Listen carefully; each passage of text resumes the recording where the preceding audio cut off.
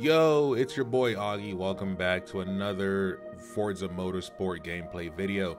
I want to bring to your attention anybody playing on PC. We uploaded a PC review rant, best settings for a RTX 3070 Ti. But I found something new that you might like. So if you're playing on PC, do yourself a favor and go ahead and install Reshade. If you've used any other modding tools for, like, let's say Cyberpunk, Starfield, you know what reshades are. The reshade panel still works. And so if you're playing on Steam, you can just go ahead and launch the reshade application, link it to your Forza Motorsport executable, and you can then go ahead and copy these settings on the screen to get your image looking somewhat more vibrant, more contrasty, and really get away from that that smeared, washed out look. As you can see right now, the game looks 100% better than what it does out of the box. And just to show you, let me turn off all these reshades so you can see what the game looks like without the shaders. So this is as without the shaders. With the shaders enabled, this is the game now. See the difference? It's a slight difference, but a very good and important difference. So if you have the Steam version of Forza Motorsport, please go ahead and install Reshade. Turn on these particular shaders. Use these settings you have on screen to get your game to look a lot better. And in terms of performance, I'm not seeing that much of an FPS drop. The game itself is under optimized as it is, so you're not going to really see anything massive on FPS drop. Now, for those people that are on Xbox and are playing Gamepass PC and want to use reshaders, you can still use reshaders, because I'm currently on Game Pass and I am running the reshade. What you need to do when you launch the reshade is to simply, here, let me back out of here so you can see the process.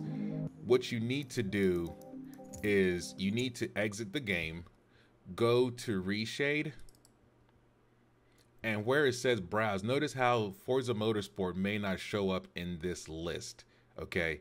And if it does, it's not, Horizon shows up for me, but I'm not seeing Motorsport. What you want to do is you want to go to browse, and you don't want to use, I have my game installed on a separate SSD, but essentially you want to go to your wherever, usually it will be a new folder where it has it named. If you have whatever your name structure is for where you save your Forza Motorsport, go ahead and find it. If you're getting this far into modding, I'm pretty sure you know where your file structure is. So find your Forza Motorsport file structure, get into it, get into the contents, and before, do not use the Forza Motorsport desktop. Don't use this. Use the game launcher exe. That is what you're going to need to click on to get reshade to work correctly. Once you launch it through the game launcher, you can go ahead and process all the way through reshade. And here, let me just let's just go through here. So you want to then hit next, choose DirectX 10, 11, 12.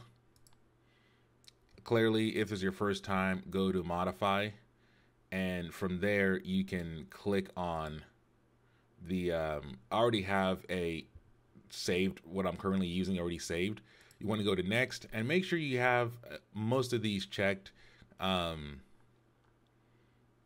the most part, the default that it comes with is good enough, but if you want more access, you can check all of these. They're not really tweaks, they're just different settings that you can add to your reshade.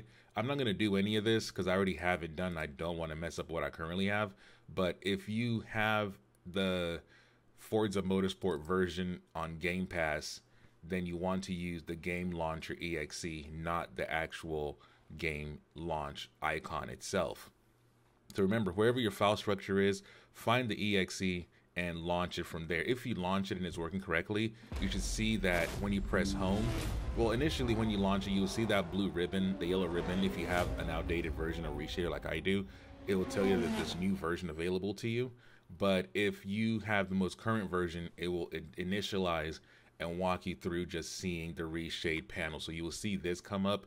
You will click through a couple of settings, and then it will bring you to the reshade home screen. Here you can tweak things as you want, or you can use my current settings if you like how the game looks on my current screen. But curves, so we added some curves to make sure the darks were a little bit darker, more contrast was added.